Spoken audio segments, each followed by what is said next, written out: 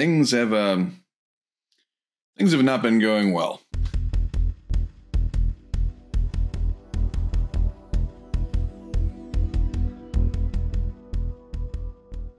So I've run into some problems with the print, and I'm going to talk a little bit about some of the issues that I've run into. There have been more than a few.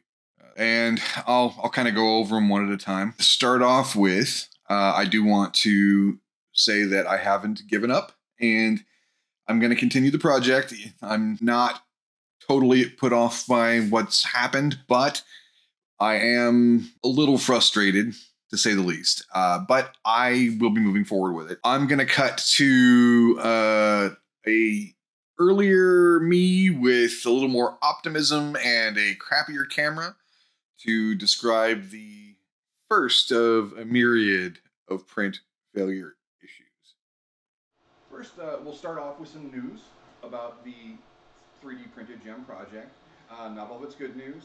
It had a print failure occur about 5 days in on the initial print, which was not a fault of the slice or of the machine. It was completely user generated, I'm sad to say. The 3D runout sensor on the printer, the plug got disconnected when I was switching colored spools, and I didn't notice, and the printer just chugged along fine printing with it.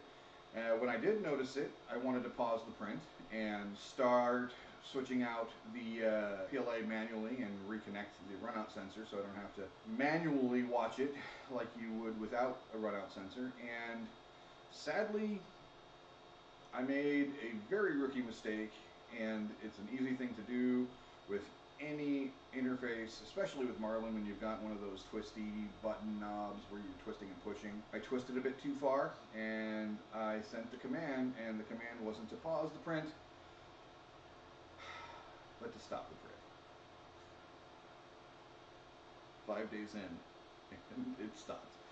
Heartbreaking, but at least it was with PLA that I didn't pay for myself, but yeah, heartbreaking nonetheless. Yeah.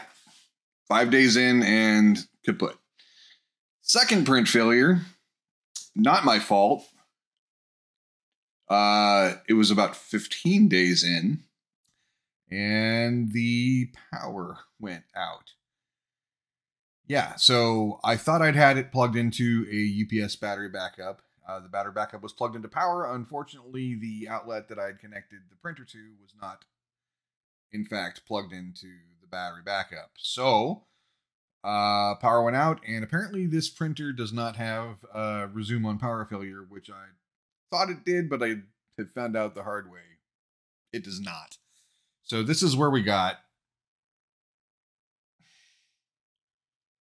15 days in. And that is about the end of my free PLA.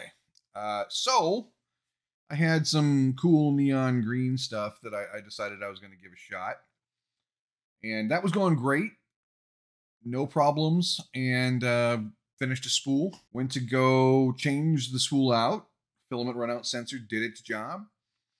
And when I went to load the new filament spool, it started to heat the hot end, and I got an error message on the screen that said that it was unable to reach the target temperature. Please reset the printer. So it failed again. And turns out that was kind of a foreshadowing of what was to come. To try and curb that from happening again, I got a 3 kilogram spool of PLA, and I got about 5 days into that print, and when I came home from work, print was stopped, and it had an error message on the screen about thermal runaway. I was like, ah, man, here we go. So just to do some basic troubleshooting, I pulled the now defunct print off of the print bed and just tried to do a simple print test, something small. And it started to heat and got to about 209, and the target was 215. And it got to 208, and then it started falling. 207, 206, 203, and then boop, thermal runaway error.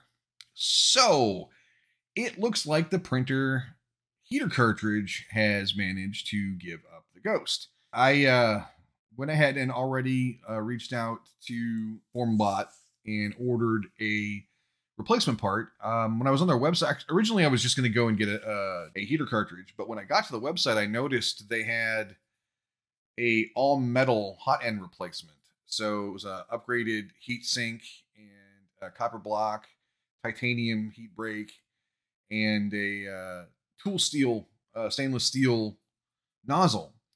And they also had them in different sizes too. So I made the decision to change over since I was going to be upgrading the hot end anyhow, to move away from the 0.04 nozzle size to a 0.06, which means I can print less wall layers, wall perimeters, and that'll speed up the print speed a bit.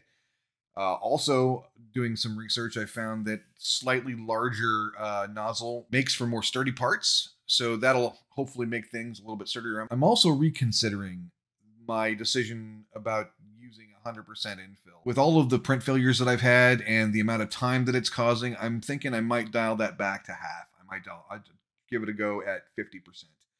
Which will again, hopefully give me the rigidity that I need. Plus, at some point when I'm finishing the guitar, I'm going to be coating it in UV resin, which will also add some structural integrity to it. But it'll also speed up the print again. Hopefully hedging our bets here and getting us to the point where we have a completed print.